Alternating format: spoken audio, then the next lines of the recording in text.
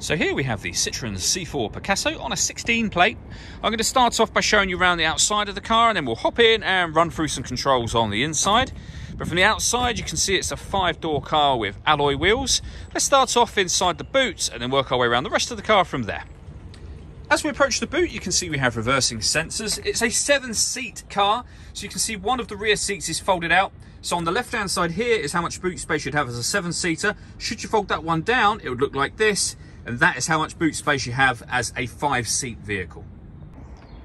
Okay, so we're just going to work our way back round to the front of the car, and then we'll hop in and run through some controls on the inside.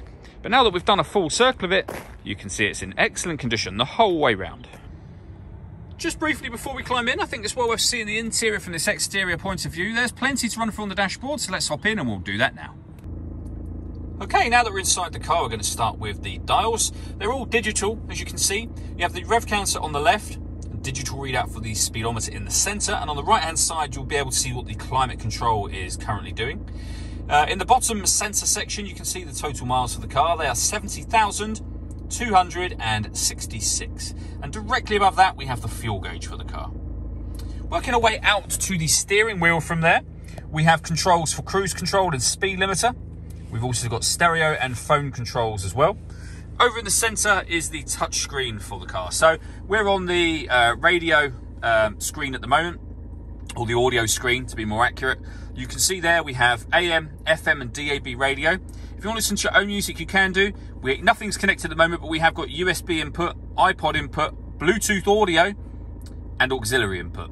So once you pair your phone, you'll be able to stream your music wirelessly as well as making and receiving phone calls. We can set our climate control temperatures from on here. We can also adjust our fan speed, direction of the air. We can turn the air conditioning on and off, or we can hit auto, and the car will do all of that for us. You can override that whenever you wish to put it back in manual, and you can turn that off whenever you wish to as well.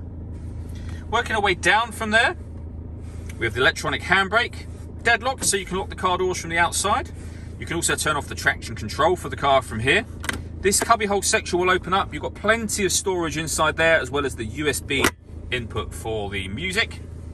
And we have a 6-speed manual gearbox. This car also has a panoramic glass roof. There's a dial up here. Turn that. It will stop in different stages, or you can open it all the way to the back of that middle row of seats. And as you can see, that lets in a huge amount of extra light. All that leaves me to say is thank you for taking the time to watch this video. If you'd like to come and see the car in person and have a test drive, please feel free to give us a call here at Glenbourne's. We'd love to hear from you soon.